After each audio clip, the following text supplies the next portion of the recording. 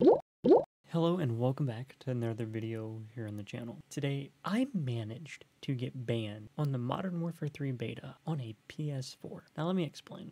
The reason why I got banned in a game is because I found a glitch. And of course, I figured since it was just like Call of Duty, especially when Call of Duty was in its older stages in life, whenever you found a glitch, you uploaded it, the developers got right on it and fixed it, right? Well, I got banned. But the thing that gets me the most about this spot is there's a ladder in the middle of nowhere, first of all, on a random wall around the corner from a floating light pole, first of all. And secondly, when you climb the ladder, it goes nowhere. You're literally on top of a wall. I accidentally found this glitch by just walking to my left. And I feel as if somebody from Activision purposely put this there to where they could swing out the ban hammer on people because they know people were going to use it. Of course, quite frankly, unfortunately for me, I posted it and a lot of people start using it. But what gets me is it took them a few hours to fix a rock glitch that was on a state that was similar to the fuel glitch from Call of Duty Modern Warfare 2 2009. They fixed it within a few hours. But with this glitch, they let it right out and it didn't get patched until the beta ended. Hopefully it did get patched. If not,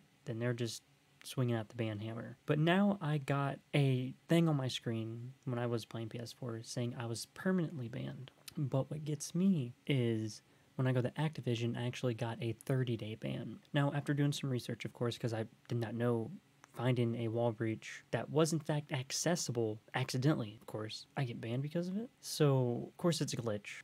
They don't really want people glitching in your game, which makes sense. But in this glitch, you could still die. You know, if someone were to shoot in the same exact direction they were being shot from, they can kill the person. That's how I died in a glitch. But it just, I don't know. I've been banned before on Call of Duty. It was on Vanguard when it was the Flame Knot and the Unlimited War Machine glitch. I tried it a few games. I had fun. And then the rumors started going around saying I was using cheats. And I know these developers want to produce the best of content. You know, I'm not against that. I really do want a polished game on release. I really do want a game that is fun to play, you know, that is awesome, that hits all markers everywhere. And with the Modern Warfare 3, we actually are, you know, it's kind of getting to that point. From my understanding, from me just playing it personally, it's like a 2019 base game to where like they took 2019, Modern Warfare 2019, and then added in Modern Warfare 2 elements.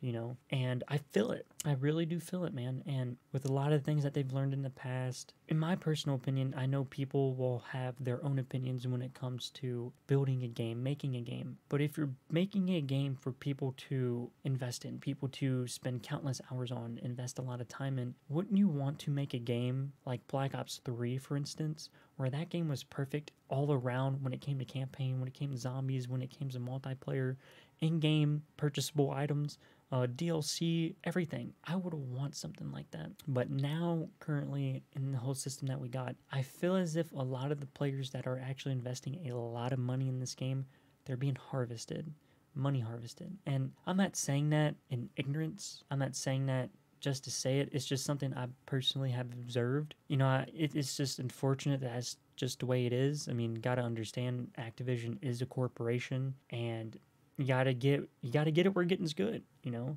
So you gotta create these patents, you gotta create these things that are gonna work in your favor, of course. So it does suck. I just want to see Call of Duty flourish like it did in the past. And I know a lot of you guys and girls that are watching this that have been in the franchise for a long time or even just now getting into it, you guys want a fun game to play. You guys want something that's very enjoyable, that's not lackluster, that's not pay to win, that's, you know, just all these fun things. And I truly want that, because at the end of the day, you know, it's just, you can only play something for so long until it gets a little stale and then you just lose interest. I mean, granted, we've all been through these phases, not just with Call of Duty, but with other games we've enjoyed. Me personally, it's been with Fallout 76, Call of Duty, Minecraft, many other games like that. It's just, for me personally, video games have always been there for me through the thick and thin. You know, I've personally escaped my own reality because I had some bad times and I invested myself into video games because it distracted me from the things that were bringing me down. And quite frankly, they brought me up.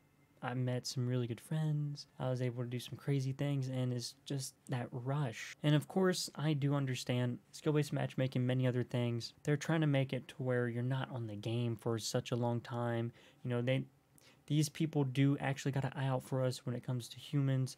You know, video game addiction is real. personally, I've had it a few times in my life. It takes a lot out of you, man. And of course, if you try to turn it into something such as content creation, you know, by all means, invest time into that. You know, set aside 5-6 hours here to get the content that you want, then invest 2, 3, 4, 5, 6 hours to create the content, and do that on a daily basis or bi-weekly, or who knows. But everyone has a different goal when they want to achieve something. But with further ado, ladies and gentlemen, I just want to thank you guys for stopping by. I do apologize about the little rant, but I felt as if it was kind of needed. I am looking forward to the new PC beta that actually drops tomorrow. I'm excited for it. A little nervous, but very excited. And I just can't wait to see how the game actually functions. I will keep you guys posted. Of course, I am working like 55, 56, 60 hours a week. So it's kind of hard for me to make content like I really, really want to. Like if I was able to find some investors or find some people to help invest in me to where I can actually put a lot of effort and put a lot of faith into this, I'd go crazy, man. Because I love it. Like, I love creating content. I love playing video games. And it's not even just that, though. You know, I feel as if I got a pretty decent personality when it comes to doing things. I'm just really excited. I love you guys, man. And I will see you guys in the next one. It most certainly has been a pleasure, and it has been sweaty. And I'll see you guys in the next one. Keep an eye out for some Modern Warfare 3 beta gameplay here on the channel. Kind of fumbled it on PS4, but we're going to get some on PC.